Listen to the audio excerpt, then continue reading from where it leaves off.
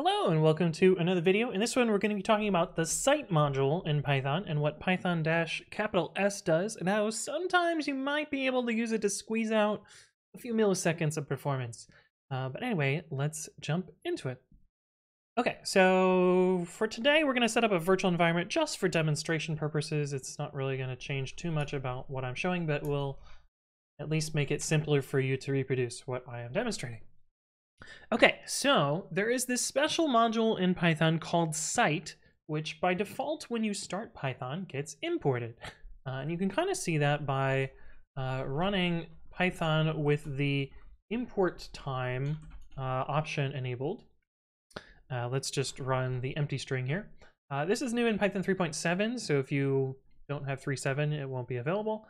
But if we run this, you'll see that a whole bunch of stuff happens on the process initialization. You'll see all of this here, and you'll see that it terminates by importing the site module. Now, I find this output a little bit difficult to read, so I actually made a tool called import time waterfall, and it basically does the same thing as this here, but gives you a little bit more of a readable version of this.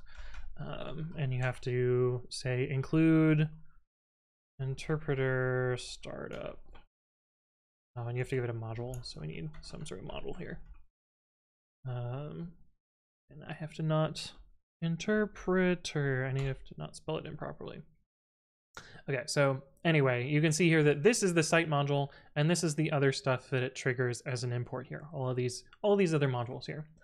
The important part here is that it is by default part of the process startup, and so you might think, oh well, if it's part of the process startup, maybe I don't need it. Maybe I can avoid this entire 983 microseconds or whatever. I think this is in microseconds.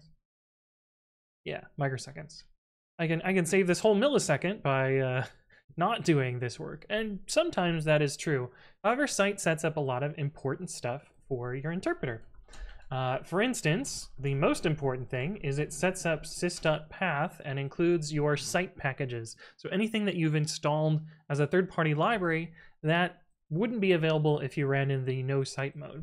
It also sets up things like the license built in, which allows you to view the full Python license text. That isn't available otherwise. It also sets up help and exit and a few other things that seem magically available in built-ins. Those all come from the site module. But if you run Python in the no site mode, which is done with -S, you'll see that exit isn't there, license isn't there, and if we look at sys.path, you'll see that it doesn't have any site packages on there. It doesn't have any third-party dependencies. It's basically just the Python interpreter and the standard library at that point. And so that's what -S does. And this is actually related to a previous video. You'll see here, exit's not available. And I used to use this as the end of all of my scripts, and I changed to instead do raise system exit main. And this is one of the micro reasons why. Of course, I don't usually run in -S mode, but if I did, this would work, whereas this would not. And I'll try and remember to link that in the description. But I wanted to show you the difference in timing here. So if we do time Python 3 -c empty string, you'll see this takes 19 to 22 milliseconds, somewhere around there. And if we run with -S, oh, that's actually saving quite a bit. It's actually saving 10 milliseconds there. You can see site is significant part of startup here. Oh, that's because virtual env does some other stuff. It'll be a little bit different outside of a virtual environment, but those 10 milliseconds might add up, so it might be worth it for whatever you're doing.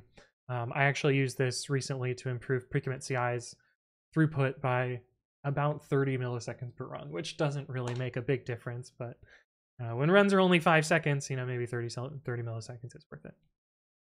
But anyway, that's -S mode. You'll rarely see this in the wild, but I figured I'd let you know about it because it is a way to slightly speed up Python by avoiding this slow module. There are, of course, modules that are necessary for Python to execute, so these have to be imported, but site is not.